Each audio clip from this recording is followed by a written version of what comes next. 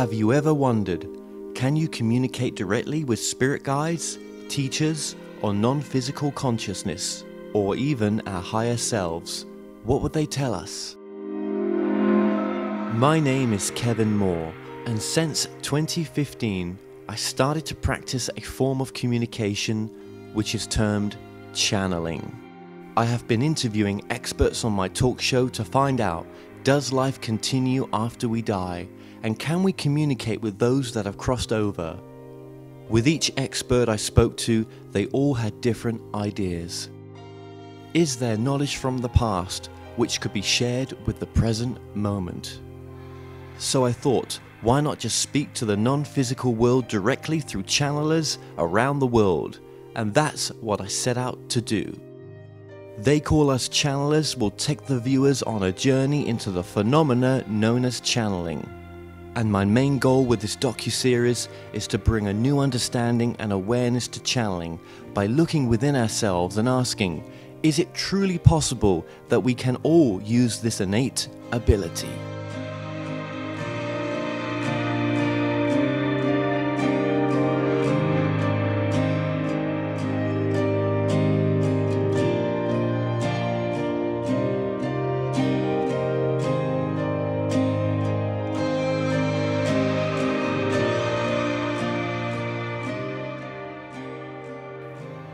Well, I suppose we're always on our path, aren't we? So whether we actually realise that we're on a path or not, as to whether it makes us want to manipulate or work with that path and go in that certain direction or augment the path.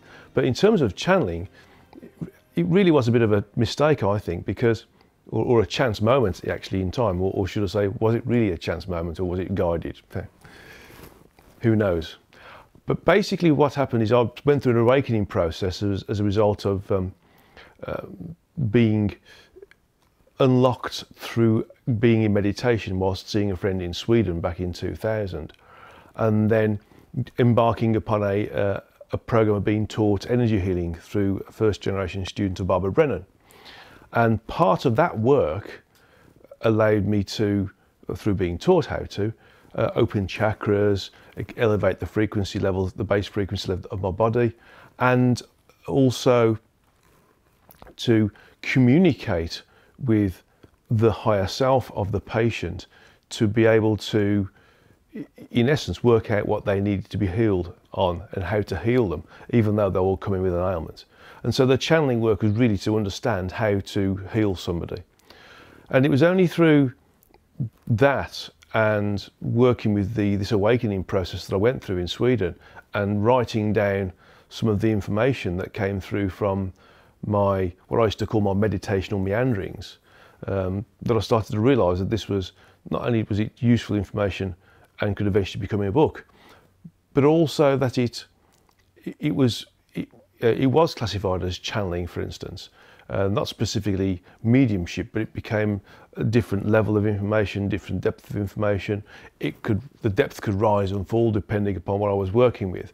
And so basically I started to realise that it was channeled probably 3 or 4 years after I started to do it.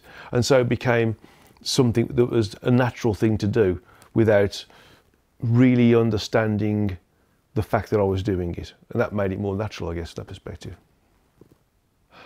There's two sort of types of channeling that are, for me, definitive.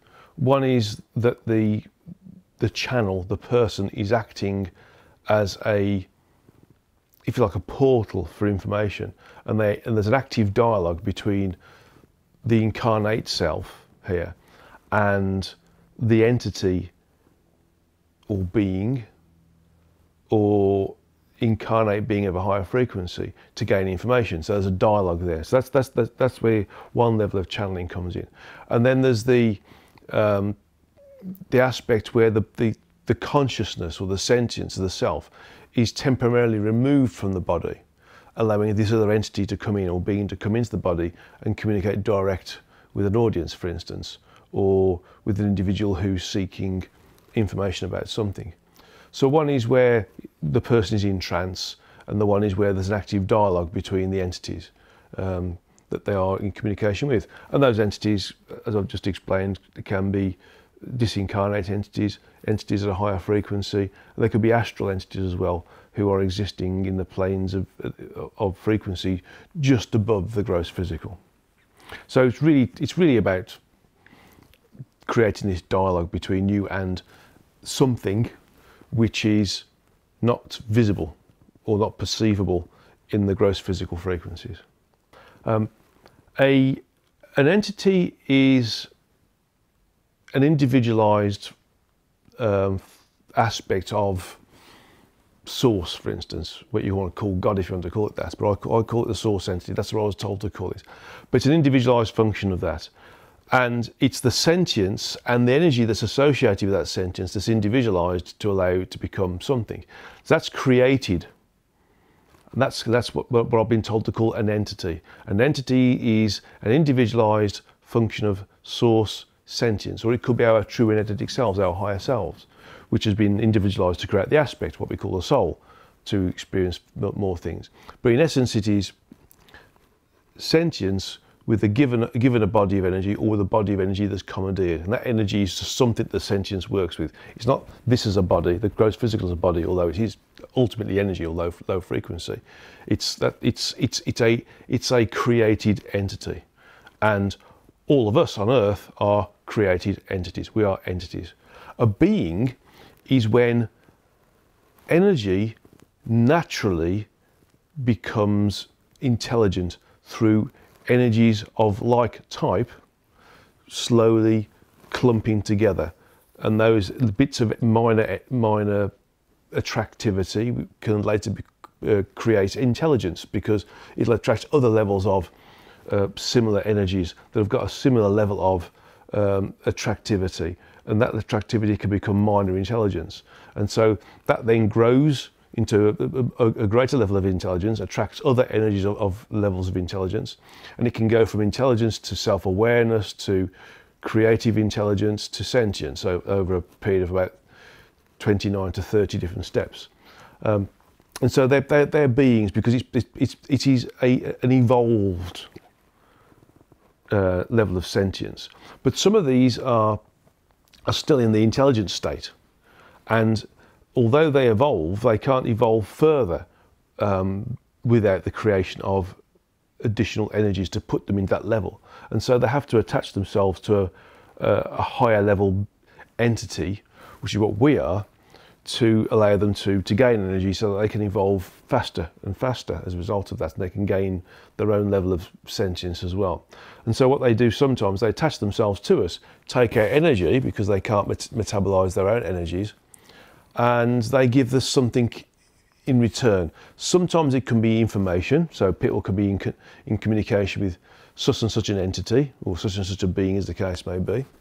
And sometimes it's just knowingness, or intuitive, or coercive, or controlling energies or ways in which they can move forwards or gain control of other people to give them status, for instance, which is what the human mind tends to like, or the human ego tends to like, in status in terms of material wealth, power and status, and obviously roles within civilization. And so we have to be careful when we're dealing with these things, because it could be one of these astral beings or astral entities, depending on how you want to call this, or it can be entities that are still incarnate but at a higher frequency, who are sometimes trying to help us, and sometimes they are just seeing what happens if they throw the odd spanner in the works, so to speak. And so it can be for fun sometimes, but we ultimately can take it as being something important.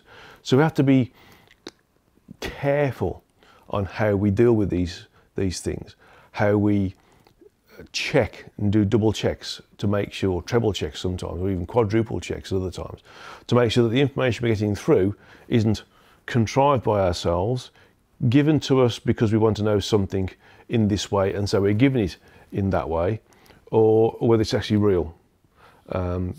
And when you get corroboration between different channelers, that the information is gained individually and in isolation to each other, but it's the same information, and there's been no corroboration with anybody else at all in the middle bit, then you know that the information is true. So we have to be really careful with how we broadcast information. And also we have to be really careful because we can get complacent. When we are channelers, we start to let our guard down in terms of the quality of information that we get and the level of detail we get to support that quality and the robustness of it. And so we have to make sure that we're always checking things out. We can't sort of say, oh, I've checked things out at the start and now I know it's okay, because there's always these little things that can sneak in the back door, which are, you know, these beings, the astral beings, trying to, you know, take advantage of us, for instance, or even incarnate entities who are trying to take advantage of us by making us do things on their behalf, so to speak, that we wouldn't normally do, because we'd be more aware of being used in the human sense. But when we're being used by what we call a spirit, for instance, it's a bit more difficult to swallow. So we sort of tend to take what spirit says as being right. But in real terms, there's just as many opportunities to get things wrong when talking to spirit or other entities, whether they're disincarnate or incarnate, or whatever frequency they are when they're incarnate, versus when we are in the human state. Yeah, we can get things wrong in spirit, we get things wrong here. We can make a mistake in spirit, we can make a mistake here. So we have to be continuously checking ourselves to make sure that what we do is correct. And if we're broadcasting it, you know, the responsibility for the channeler is to make sure and check that what's being broadcast is as pure as it can be, and it's not just, you know, stuff that's grabbed out of the air and given out, because that's not justifiable, it's not robust, and it's certainly not repeatable. Okay, so how do you use discernment then to tell the difference? How if you're a channeler, how would you? Well, each channel will have their own way of doing it. One of the ways I look at is, what is the information? Because you've got a lifetime of experiences that can be tapped into by the ego, by that personality that's created through our incarnate state. And anything, no matter how long ago we experienced it, can be brought back into the forefront and used as information. So if we saw a science fiction film, for instance, or read a book, for instance, that was 20 years ago, and that we want to find information out about something, then that memory can be brought forwards and be construed as being channeling. So we have to be careful that what we're doing is not regurgitating something that we've experienced in the past, we've read about in the past, we've talked about in the past, we've seen in the past. And so we have to look at that and make sure that you know, really check things out, make sure that's not the case. One of the things I do is look at how the information is. Have I experienced it in the past by using those examples? Is it possible that I've experienced it in the past and I'm just regurgitating it? If that's something that's come through from me, then I'll just disregard it and discard it. If it's something which is pure, then I'll have absolutely no knowledge about it at all. If a concept is difficult for me to understand, it's usually authentic, because I've then got to be educated by the spirits or the entities I'm working with to understand it, and sometimes that takes a long time. If it's also constructed, if the sentences or the imagery is constructed in a way which is not me, for instance, then I know I'm not thinking. Because there's a difference between us thinking and us channeling information. We think in a way we speak, generally. And if there's information coming through in a way which is not the way I would construct a language, not using the words that I would use, and not even using the language that I would use, and the grammar, and all of these different things, then I know it's not me, it is real. And also there's the physical aspects, the physical feedback. When you're channeling, you're usually channeling because you're creating a bridge between this particular level of frequency and the next level of frequency, which is allowing us to communicate with entities or beings of a higher frequency. And being disincarnate means that they're definitely of a higher frequency. And so the physical body, the gross physical body, gives you feedback because you're pulling it up the frequencies. So things like tingling in the hands will give you an idea that you actually are communicating at a higher level. Pressure around the forehead where the third eye is tells you that there's something going on there, and also around the periphery of the skull. And also, if you sometimes get tinnitus or tingling, ringing in the ears, that's another sign that your frequency is elevated, because that's telling you that you're experiencing collectively all the base resonant frequencies of the chakras all at the same time. And so what you're getting physical responses that are giving you physical evidence of communicating at a higher frequency in a spiritual zone, which is not physically visible or audible or knowable or touch or tasteable, for instance. So that's how I know. Well, when I started to work on the AND dialogues, that question went through my mind: what's the point of this information about reincarnation? Because there's lots of books out there, there's lots of really good authors who've reported on it, really good channels that have reported on it. What's the point in me doing this? And the answer is it's different angle of information and different depth of information. As human beings, we can't possibly know everything about 1% of what's out there. It's impossible, because we don't have the capacity, we don't have the capability, we're not connected anywhere near as well whilst being incarnate as we are when we disincarnate. So if there's information which is out there, but it's slightly different, but the depth and detail again is so beyond my level of understanding right now that it couldn't be regurgitating something that I've seen or read or anything else, then I know that it's worthwhile broadcasting it. Because otherwise, if it's already been said, then that's been said. But sometimes these things do need to be said again, and sometimes in a slightly different way, because people respond to different teachers in different ways. One person's guru is somebody else's a boring lecturer, and one person may understand the information from that person, but not another person. So sometimes we need lots of different teachers saying the same thing in a slightly different way, because then it links in with somebody else's learning style. And so, along with everything else, when we go through our physical sort of education at school and university, we tend to sort of gravitate towards one particular teacher because the way they teach resonates with us, and we pick up more information.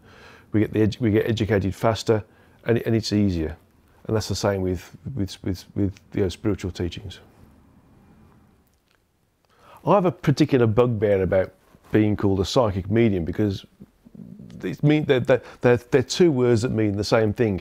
To be a medium, you have to be psychic, and to be a channeler, you have to be psychic. And actually, anybody can be a channel or a medium or a healer or psychic. It's just that some people do it naturally, and others have to be taught how to do it. Have to be trained to focus the mind, to take. To get the cosmic consciousness to be able to communicate with source or other entities or beings that are part of our greater reality, or to channel energies with the person being healed to help heal them, because the healer isn't ultimately the healer. They're just a portal for the energies to allow the patient to be healed. And so really there is no difference between a psychic and a medium and a channeler or a healer. It's just that they are somebody who is capable of working with a particular genre of energies to effect healing or communication with, either directly or through trance, this particular function within the universe, or multiverse if you want to call it that, and the higher frequencies to allow communication to appear either as a one-on-one dialogue or as in some form of channel work with its automatic writing typed straight into the computer, or literally just spoken to through questions and answers. How do you channel? How do I channel? Well, initially I created a really long and drawn out process of getting myself to a frequential level. If you want to call that, it could be classified as being a way in which I got myself to a deeper meditative state. That's one way of saying it. But in effect, what it is I used a method of moving myself up the frequencies to allow myself to get into that zone where I was communicating with other entities. These days, because I've moved beyond that period of time, it took me maybe 20 minutes to get to where I was going to. I'd spend 10 minutes there and then spend another 20 minutes coming back down again. So that was basically 40 minutes of preparation and de-preparation from being in this meditative state, so to speak, by using a process that I developed over a long period of time. And in the middle of that, I'd have a short period of time to get the information. But over a period of time, I started to realise that this was quite a mechanical way of doing it. And as I became more and more capable of going through this mechanical process, it got faster and faster and faster. And to the point now where I just go anywhere instantaneously now, because I'm there. I've realised that we're all connected anyway. We're all connected to who and what we are, to Source or God, to the environment that is Source or God, to our higher selves or true energetic selves or Godhead, whichever words you want to use to describe that part of us, and the environment that we normally exist in all the time. It's just that we need to realise it. And that realisation is not just a case of mentally understanding it or intellectually understanding it. It's having a process that allows you to get there that is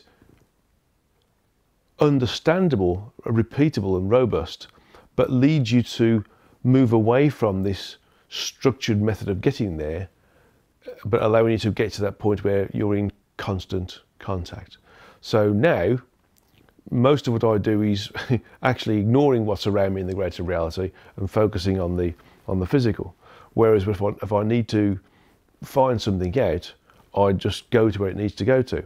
Now, I don't say, for instance, if I'm channeling for somebody, I need to speak to somebody's guide, although sometimes I do.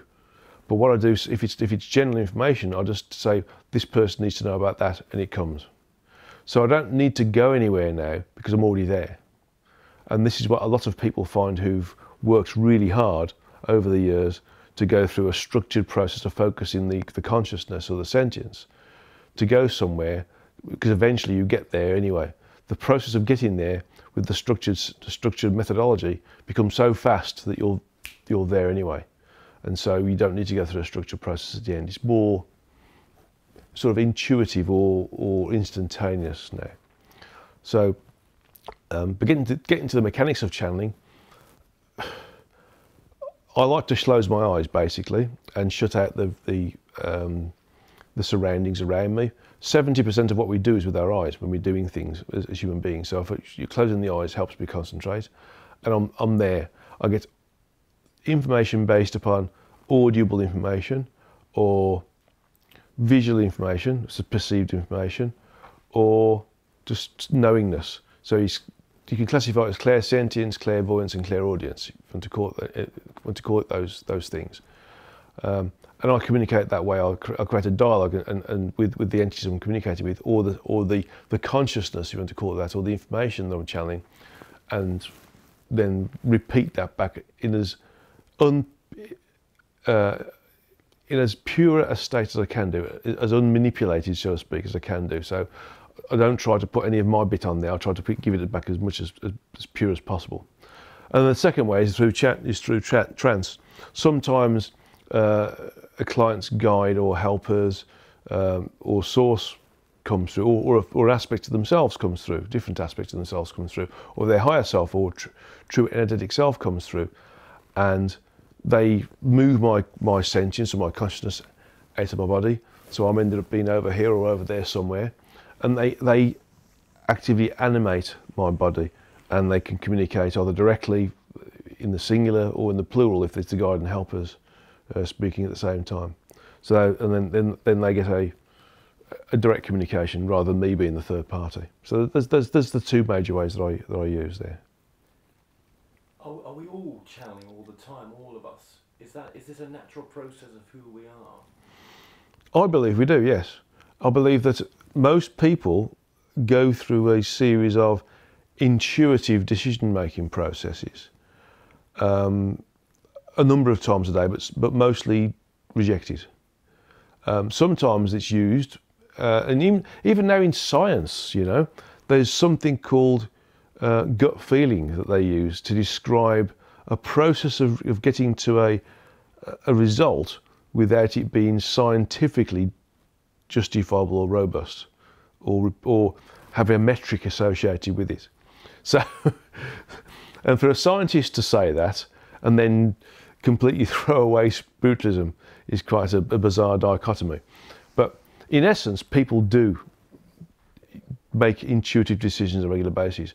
It's only when we try to logic things out by using our intellect that we start to reject those ideas or thoughts or decisions or pieces of information and go with logic, human logic. And then later, more often than not, we find out that our intuition was right, and therefore logic was wrong. That we start to realise that we are probably tapping into something higher. But most people wouldn't probably get down that thought process. Most people would just do it and think, oh, I've had an idea about this, I'm going to do this. And think it's them doing it. You know, the ego, that part of us which is animating the human body, that personality that's created through incarnation, and not them bypassing the ego and communicating directly with that piece of information that's there that gives us the information. We have something called autism, which is interesting, where certain individuals can access information of a very complicated nature without showing how they've got there, because they're tapping into higher levels of functionality that they've got, that we've all got naturally. I mean, for instance, on Rain Man, there's an example of that with Justin Hoffman. You know, there's on one scene, there's a whole group of matches were dropped on the ground, and he said, oh, there was a certain number, I can't remember the number there, but say 3,241.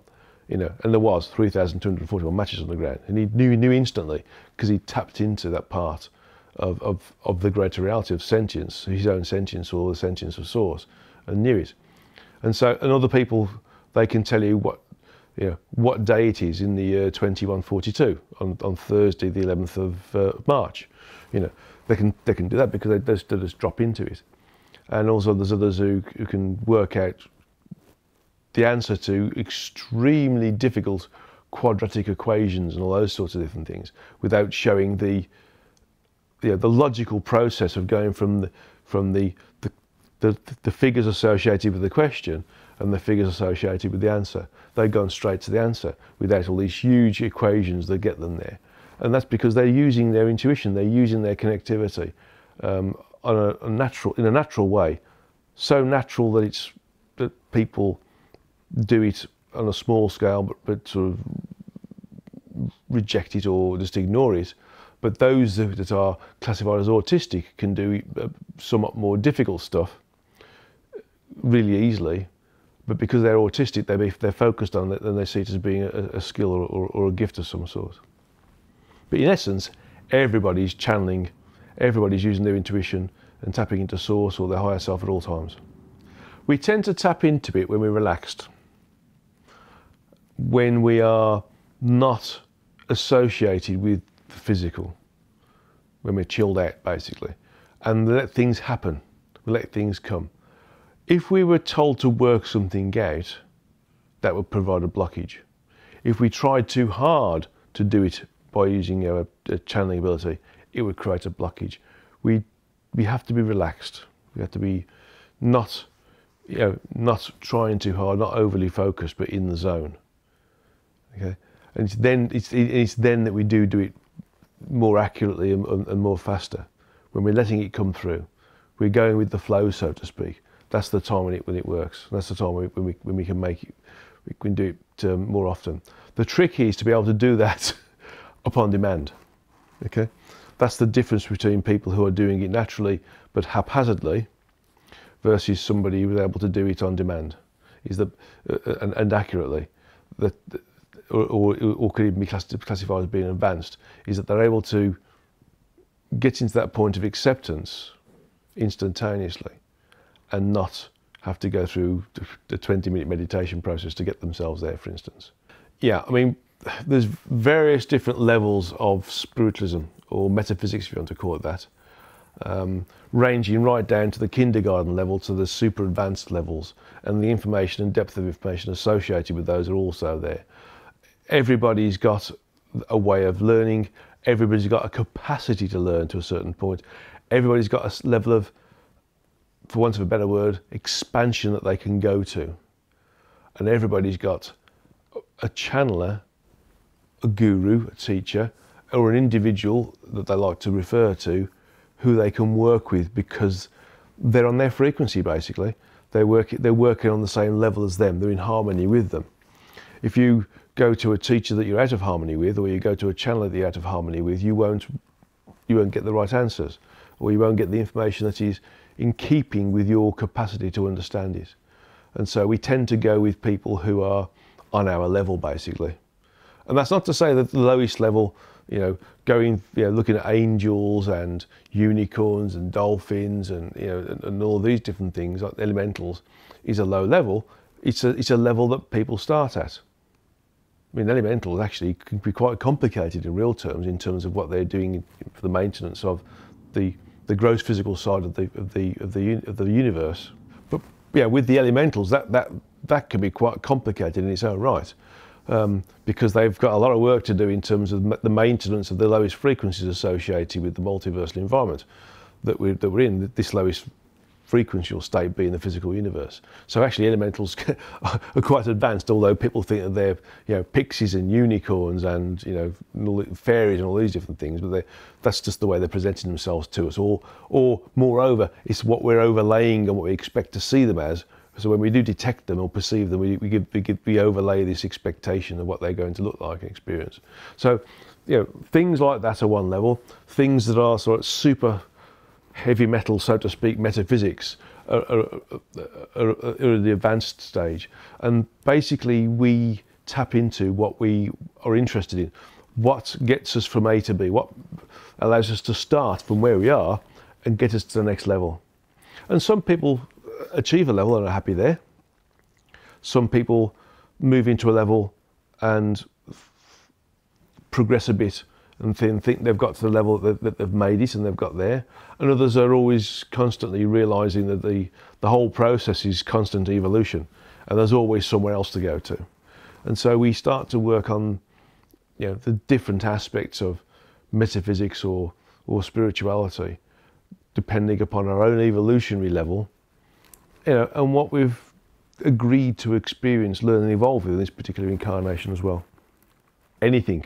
I mean, that's a pretty generic term. I mean, in the books, I channel a number of different entities, certainly in the history of God, that were within the higher frequencies associated with the multiversal environment.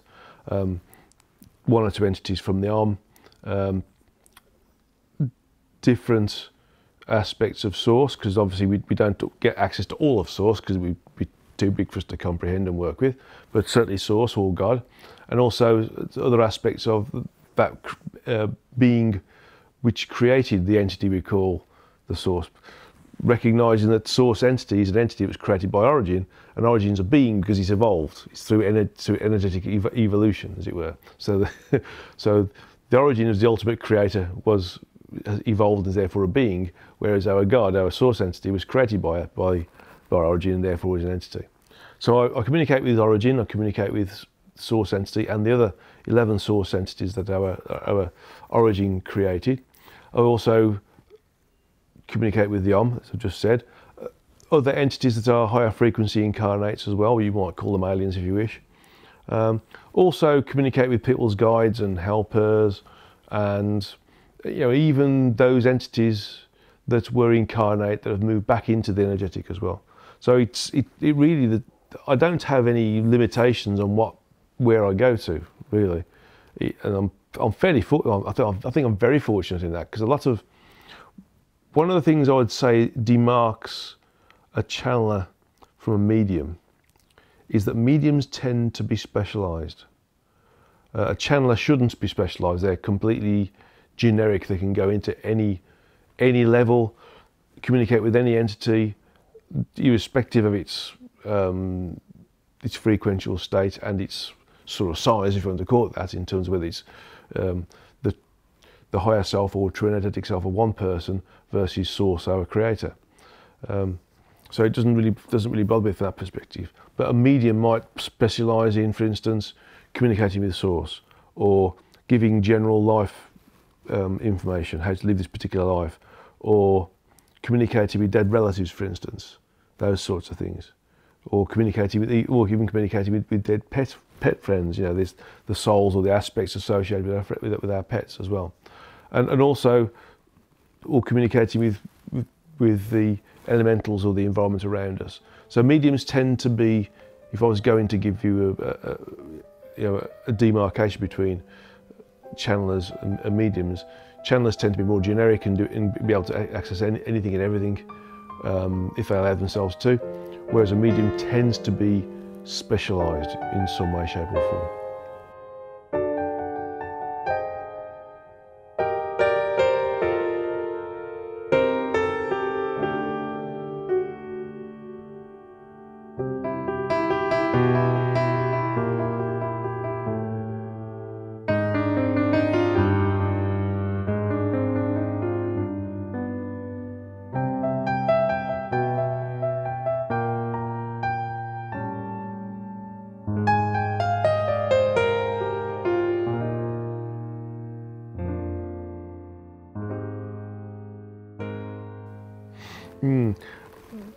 This would be an aspect of source, if you wish, that is quite amused at the chance that the channel or the body that I'm using now, which is well known to me, has experienced a little bit of being put on the spot, so to speak, and when departing was shaking its head thinking, it's best to be out of the way in this instance, because I'm not sure what source will do, and source can be anything and everything rather than being specific. And so if I was to give you, the dear observer of this particular modality of communication, some information relative to why you are here in this particular state of beingness, so to speak, then this may help you grow further. There is simply one rule when incarnate, and that is to just experience, learn and evolve as a result of everything that is decided upon being experienced before coming here. There are certain things that you would classify as life plans, which are not specifically, shall I say, directly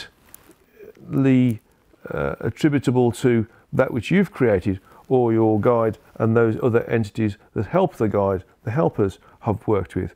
But they are specific goals that you need to work with and to experience. And so, although certain channels or spiritual individuals may well say that there is a life plan for you and you will follow this life plan or that life plan, it is true that there's a life plan there, but it is moreover a series of goals to achieve, to allow you to experience, learn and evolve in the way that you feel is appropriate to where you are. So things here are not so clear cut, because when the aspect of the part of you which I created, that higher part, the much larger part which remains disincarnate, incarnates into the human form and other forms that are within the physical universe that are used for incarnate purposes, to allow you to experience the lower frequencies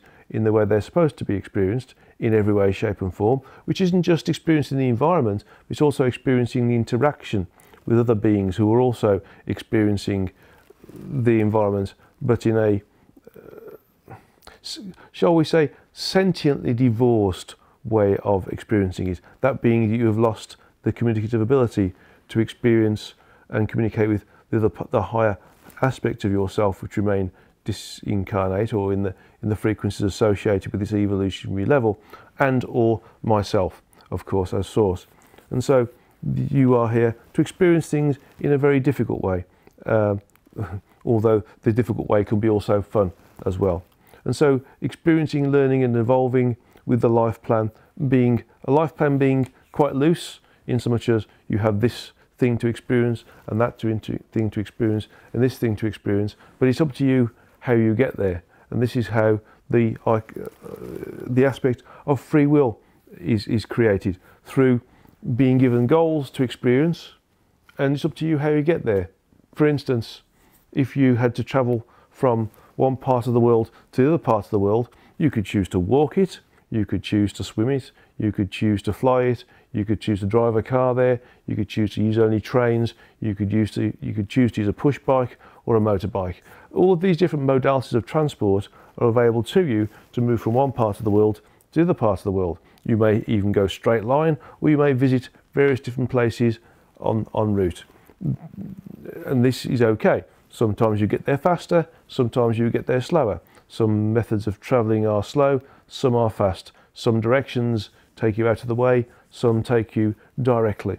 And so this is how it is with incarnation. The free will is taking whichever mode of transport you wish to go from A to B, and taking whichever route you wish to go to A to B. Some of you go fast, some of you take your time and take in the scenery, so to speak.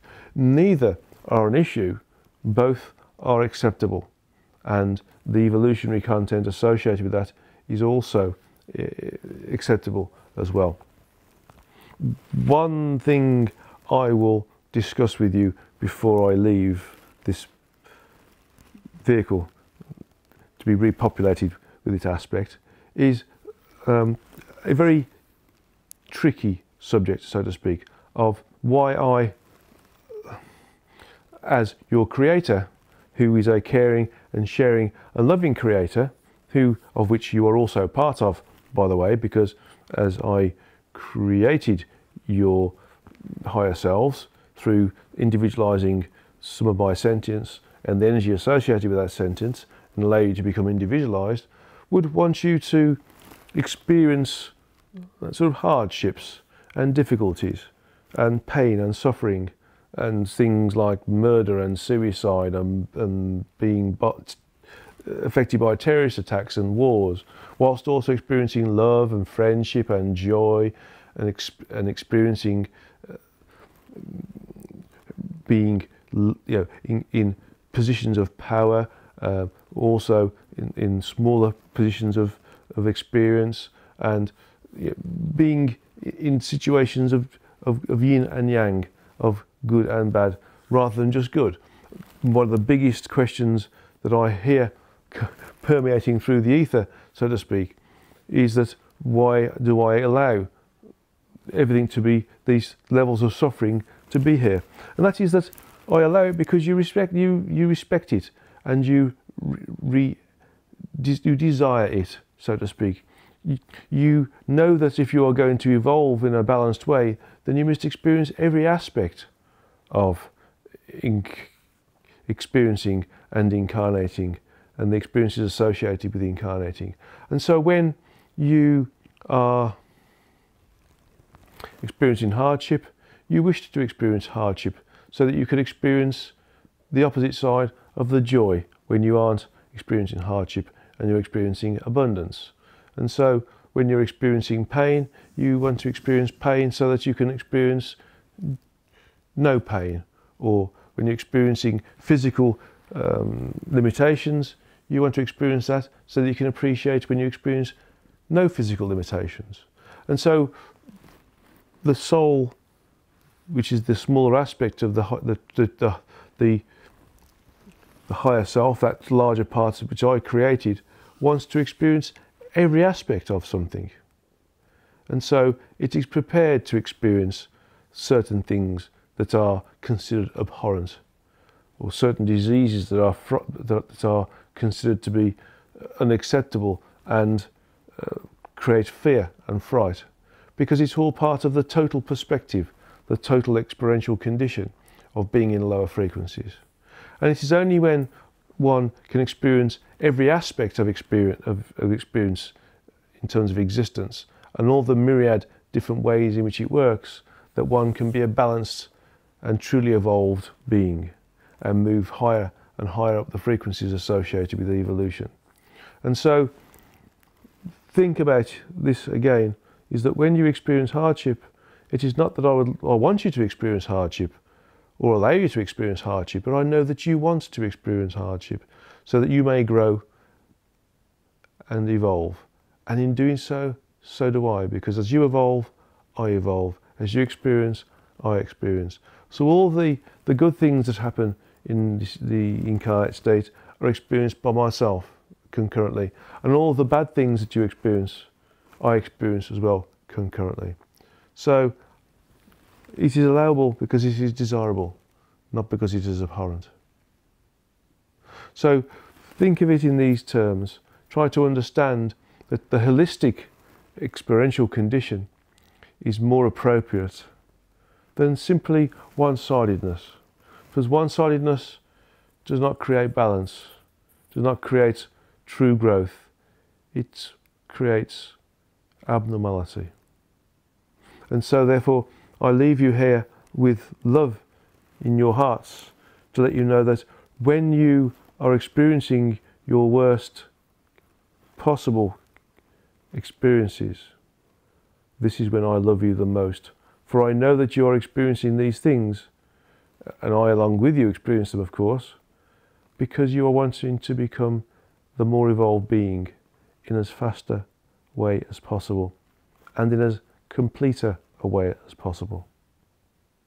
For this, you are loved deeply and are thanked deeply. And so this final question of what would you know about the times you live in now? This is something which is interesting because the times you live in now have already been and gone. They are already there in the future, they're already there in the past, they're already there in the present. They have already been experienced myriad times, depending upon how you consider this and the different parallel conditions created by that function of origin called, this channel calls event space. It is something which is important to note, that everything that can be experienced is experienced now. Everything that we are experiencing is experiencing now. Everything that would be experienced is being experienced now. But so it makes no sense to say what would you say about what we're experiencing now, because it's the start point, the middle point and the end point have already been experienced, depending upon which particular space that you are focusing on right now, so to speak. But in terms of where we are now,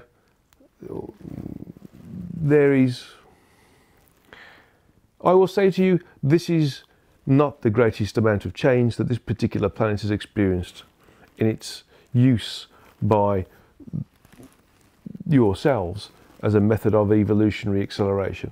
There have been greater changes in smaller times that are well ahead of what you would call prehistory, where things have happened very, very quickly. But there are things happening now that are also very quickly, that are here as a, shall we say, a series of milestones that allow you all to recognise that there is something bigger going on. I will give you an example if it's difficult for you to understand, but if you look at your technology, what you call technology, where you've gone from being, shall we say, in rudimentary scientific ways 100, 200 years ago, to being fairly advanced, although in correlation to other previous incarnate civilizations that existed on this planet, your level of advancement is still very poor. But nevertheless, it is reasonable from a technological perspective at this point in this particular civilization's progressive condition as an incarnate civilization.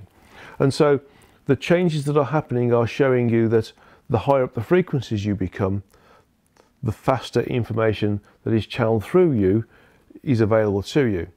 And so if you can see how fast technology has moved in the last 15 years compared to the previous 50 years, you will see that there has been a lot of progression, specifically in this area of artificial intelligence, where you use computers to help you with your daily lives, and the display technologies that are there, and the computing power, and the ability for you to understand and accept different form factors that are incarnate forms that you use in the other parts of the universe, and also the understanding that entities can be energetic as well, not specifically of form. And so there are lots of different, shall we say, learning points that are being given to you. Technology in terms of travel, technology in terms of communication, technology in terms of understanding more of the environment, and technology in terms of understanding more about the structure of that which I am and which you are working with. And so things are moving quickly as a result of this, and the speed in which certain things are happening are milestones to indicate that you are moving further and further and higher up the frequencies. As more higher frequential states are gained, then people become more observant of things that were previously classified as being natural but are now classified as being abhorrent, in terms of people committing terrorist attacks on each other, or torturing each other, or doing wrong things to each other.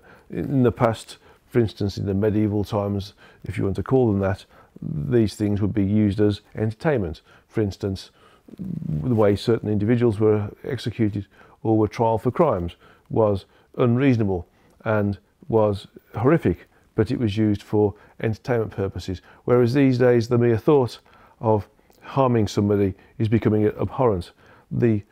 Also, the ways of controlling masses of individuals through political governments or through the use of large corporations or businesses are starting to become more visible now, because the higher frequencies mean that there can no longer be any hiding, so to speak, behind the scenes.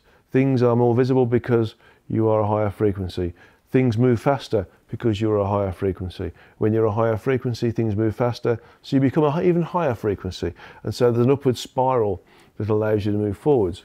And so things that are happening as well, there's minor skirmishes around the world, if you want to call them that. Some people call them wars, some people call them terrorist attacks. But these are simply other ways of which higher frequencies can be achieved. You would be correct in thinking that most individuals would consider that terrorist attacks or wars are completely abhorrent and are not very spiritual. But if you look at the positive side of what they create, then you will see that they are spiritual. For there are those souls who were together, knowing in the knowledge that they would be chastised quite severely, so to speak, if it was understood what they were doing, that are working in the background to create these conditions where the bigger picture is being sought, where the idea is to create a small nexus of abhorrent behaviour. That means that the rest of the population is observant of this and in abhorrence of it, and sends love to those who are involved in the response or the result of this abhorrent behaviour, and also try to work together to make sure that this level of abhorrent behaviour does not happen again. And so the positive point is the bringing of people together to generate love and to correct one particular process of wrong thinking and wrong acting by broadcasting a desire to no longer think, behave or act in this way. And so we are moving in very fast ways, and although there is still a long way away to go for this enlightened state or ascended state, there are individuals who are ascending, who are moving into the next frequential state, who are moving out of your lives, so to speak, who just disappear. They haven't disappeared, they're just moving into a higher frequential state. And although they can work with individuals of lower frequential states, those of lower frequential states cannot work with them unless they come down temporarily to the lower frequential state, because they are not detectable or perceivable with the functionality of the physical senses. And so these times, although they appear to be fast from thought processes, behaviours, levels of acceptance, levels of visibility, and, shall we say, increases in technology, are, relatively speaking, fast from your perspective, but it's not the fastest that things have moved on this planet by a long way. That doesn't mean you should relax. It just means that you should see things in a different perspective and realise that anything that promotes the opportunity for people to work in communion for a higher thought process, or for something that is allowing us to be more in communion with each other, not just I say the word communion and not communication, is a route forwards towards increasing the frequency, the base level frequency of those who are incarnate on earth, and therefore increases the opportunity to experience, learn and evolve in a more accelerated way. So these things that are classified as being bad have a positive function always, and the positive function always outweighs the negative function as well.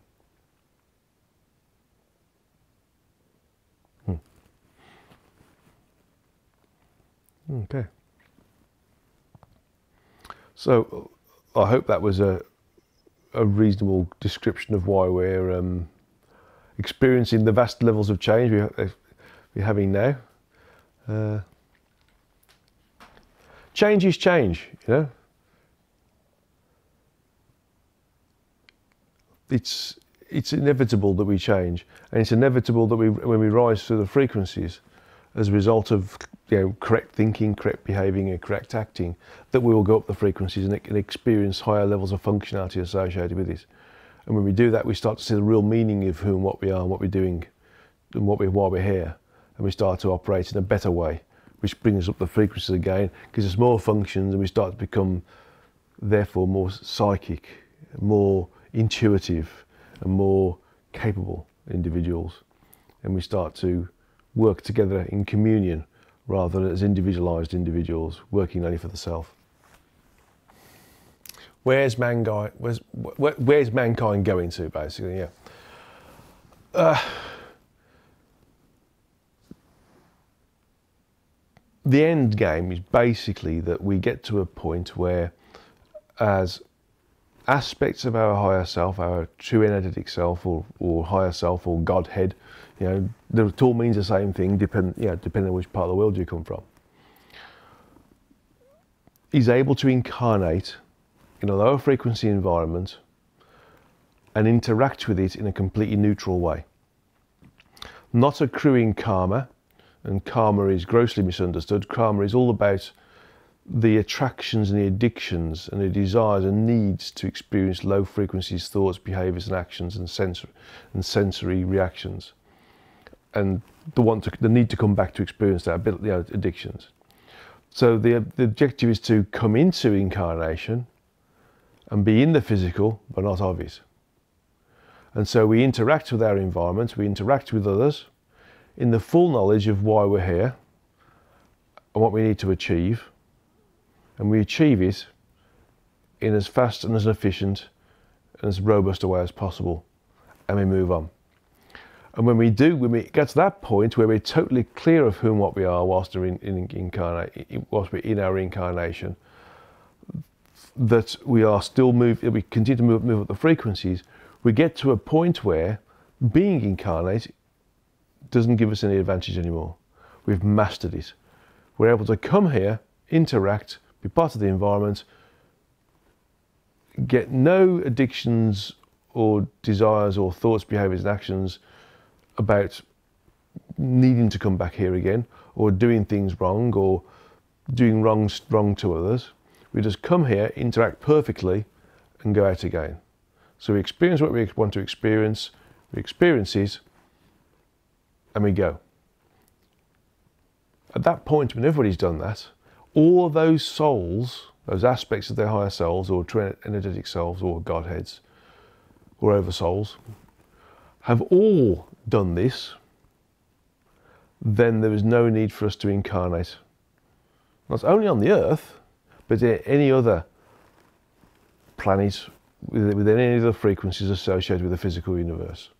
At that point, no entity that's been created or no being that's evolved as a result of the work the source is doing to evolve, and we're evolving on its behalf, and our behalf as well, by the way, will need to go into lower frequencies ever again. And that also includes the next couple of frequencies above us, which are, this is like not just those frequencies associated with the gross physical universe, but also those that are other universes that are close by it. We won't need to go into those areas because we'll have done the gross physical thing.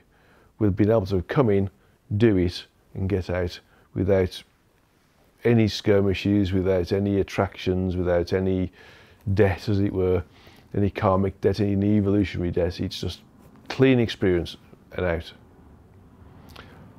When that happens, there is no need to incarnate, and that's where we're going. That's the end point. That's the end game. That's the end desire, to get to a point where we no longer need to evolve because we've mastered it. Sorry, that's the end point.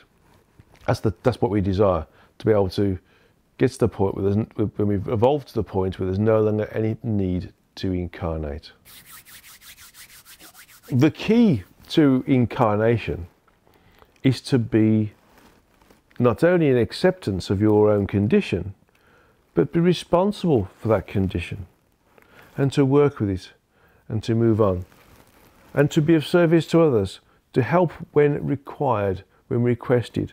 Don't bestow yourself on people, because that creates resistance, but moreover be there for them when they request it. And so there is also this requirement to be observant, to be aware of who and what you are, and that others are the same, that you're all smaller aspects of me, experiencing the deepest recesses of those parts of my structure that are available to be experienced, and you're evolving as a result. And that there's a job to do here. There's a job to experience, learn and evolve. This is a responsibility. And so the responsibility is for you to do this in the most efficient way. And the most efficient way to do it is to be aware of who and what you are, and to realise that every aspect is struggling on to experience, learn and evolve, deal with their responsibilities and their personal growth and their responsibilities to others in the best way that they can. And so when somebody or something is placed in front of you and creates resistance, maybe it's not that they're creating resistance, maybe it's their experience and your experience that you have to experience together, and therefore you have to work together to remove that resistance, or experience that experience together so that you can both move on in different directions. So the most important message that I can give you is to be aware not only of yourself and the requirements of yourself in this incarnation, but also the requirements of others in this incarnation.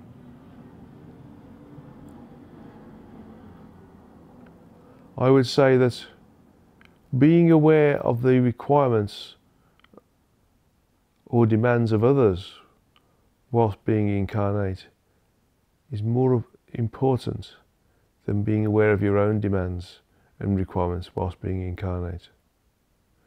For if you're looking after the demands and requirements or necessities to incarnate a robust and repeatable and efficient incarnation, then you don't need to look after yourself, because others will be looking after you for you. And so you will all be looking after each other. And as you look after each other, you will all ascend much faster. Because you will all understand yourselves, who you are, where you are, and what you are doing, and how you're getting there. And you will all understand what everybody else is doing to achieve the same thing. So be aware of self, but more importantly, be aware of others. And do everything you can to ensure that what others need to experience or do or be is important, and that you should help them whenever they request it, to experience what they need to experience. And in doing so, they will help you. And in all working together, resistance between each other will be removed, and you'll move upwards through the frequencies as a higher later acceleration than you are currently experiencing. Work individually and your progression will be slow. Work collectively and your progression will be accelerated.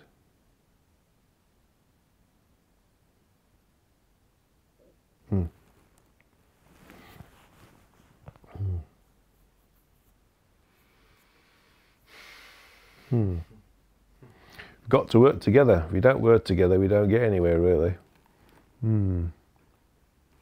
It's amazing to think that everything that's on this planet and other planets and other frequencies as well, we create to create a stage set for us to work together in. You know, we create houses so we can work in communities. We create businesses so we can work together to help us work together in communities. You know, we create devices to allow us to travel between different areas of the planet so we can work together that way. Everything is geared towards us being given the opportunity to work together so that we can understand each other better, faster, and remove the need to incarnate, to put ourselves into the stresses of experiencing low frequency existence in as fast a way as possible. Yeah, I mean, if you think of it, it does. But the reason why they can do things in their own way is because they've been given this individuality. If you think of this, us knowing us with our human body, do we understand what each of our cells do individually? We don't, because we're a higher function of that. Our cells are a creation based upon our incarnate vehicle. But what each of our cells do individually, we can only guess at, because we don't go into that level of depth. We're involved at a higher level of functionality. Our cells are operating at a lower level of functionality. And that's the same for source, basically. If the source and above the source, the origin, could have efficiently experienced itself by itself, it would not have split off various smaller aspects of its sentience and the energy associated with that sentience to experience those smaller parts or those deeper parts of itself on its behalf, whilst still being it. We are the cells of source. We work on our own to do what we need to do to experience that environment that's there. One of the biggest questions that people may have trouble with is, well, hang about, if it's all about experiencing the structure of and the frequencies associated with it, or dimensions or subdimensions or continuums or zones or whatever level of structure we're talking about, what's the point? What's going on with all of these, technologies and houses and everything else? What's that all about? And the answer is that it's all to do with working in an environment. The way of working together or being together is all about working together as a collective for a common function. That common function eventually being the removal of the need to incarnate through the ascension of all of us, the mass ascension of all of us, by this upward spiral of working together, become a higher frequency, getting the higher frequency functions associated with that, therefore knowing each other better, therefore working together better, therefore moving up the frequencies, getting more higher frequency functions, until the point where, as I've just the source has just said, basically, through me, that we get to the point where we've mastered the incarnation process and don't need to go any further. So, in essence, it's really about, you know, sort of being here and working with the things that need to be in place to allow this level of interaction to work properly. And so in this level of frequency, we need to have, shall I say, infrastructure to allow this particular vehicle to work. And so it needs to be preserved. So we've built houses. We need to travel from one place to another at this frequency. And so we've built transportation modalities, whether it's group transport or whether it is individualised transport. We've created houses for us to sort of protect the body, you know, and there's communities surrounding all that as well. So everything that's been created has been to support the longevity of this particular vehicle that we're using to experience, learn and evolve in the lowest frequencies. And so the idea of, you know, the difficult idea of why we've put, well, here, you say this is a play, but why is the play necessary? Well, this is all the supporting structure to allow the gross physical form to be able to continue its existence. Food to help it contain, to still help it metabolize energy in the gross physical sense and still be animated by the aspect or soul. Transportation to help us move and work with other souls. Houses to help protect the body from the elements and create the longevity. And therefore, these things are created close to each other because we like to work with each other. And so we create small towns and cities and in countries. And so as we become more civilized, we become higher frequency. We start to become higher in technology, higher in interactivity, better at communicating with each other. There's less mistakes made in communication, so the chances of becoming in a negative interaction with each other through war, for instance, or fighting, becomes reduced. And so we get to this point where everything that we've created together is part of the complicated mechanism of experiencing low frequency existence. And so all the infrastructure that we've created around us is all part of something that we've created to allow us to experience the absolute depth of the source on behalf of it, so it can evolve. We do create our reality, and if you can look around us now and look at the different realities that different people have created within the same environments that they're all existing within. If you go into a city, for instance, people create a reality of being in abundance, and therefore they're in abundance, and they have wealthy cars and wealthy houses and, you know, good jobs and good careers. And also some people create a different reality where they're not in abundance, and so they're always in a state of anger at those that are in abundance, so to speak. You know, the why have they got this versus why we haven't got this. And it's because they create the level of reality that they're in, where they're in need all the time, or needing to be in benefit all of the time. And rather than working with it and thinking, well, hang about, we've created this, or our parents have created it for us, well, what can I do to move out of it?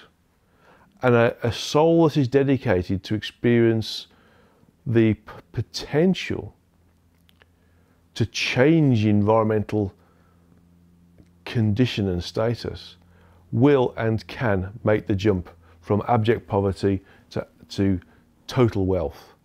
And there are plenty of examples, rags to riches, examples where people have done this, where souls have really grabbed the bull by the horns and they've gone from being, you know, totally poor environments in ghettos in America, or low wage earner locations within the UK and other areas, or even in areas of absolute poverty in third world countries in the rest of the earth, and move themselves mentally and physically into a higher state of beingness and a higher state of awareness and a higher state of material comfort as a result of it. There is nothing wrong with being spiritual and materially rich, as long as the spiritual individual realizes that being materially rich is only a transient condition, and it's a nice to have and a nice to be able to help others with that material richness as well. And the evolved individual, high frequency individual, will use their wealth to help others move themselves into a position of wealth as well. Not just materially wealth or financially wealthy, but also mentally wealthy as well, in mental abundance, spiritual abundance, not just material or financial abundance. Little bits and pieces, yeah. I was led down a certain direction then, to be honest. So it was not sort of source coming through, but more sort of, you know, information coming through, telling me what to say, so to speak. How do you differentiate that between channeling and whatever that is that you've just been directed to do? It's I've just been told to call it intuitive speaking, where I have to remain me, but the information has to be educational in some way, or mean something, you know, and using the words that I wouldn't normally use. That's why it's sometimes very slow, because the words are being given to me to use rather than me, you know, using words that I would normally use. When this happens, my vocabulary is extended dramatically, so to speak, with big words. You know, because I don't use big words very often. But the big words do come out when I'm channeling the books, for instance, and when I'm doing that sort of thing, where I'm being told what to say. But, yeah, I mean, basically, when we all work together and we recognise each other as being souls experiencing the earth and the low frequencies, and are wanting to experience, learn, evolve, the depths of whatever we are in on behalf of ourselves, on behalf of Source, and we can all work together to help us do that in a more comfortable way, then again we come back to this thing about we've mastered incarnation and we no longer need to come back. Well, thank you very much, Kevin.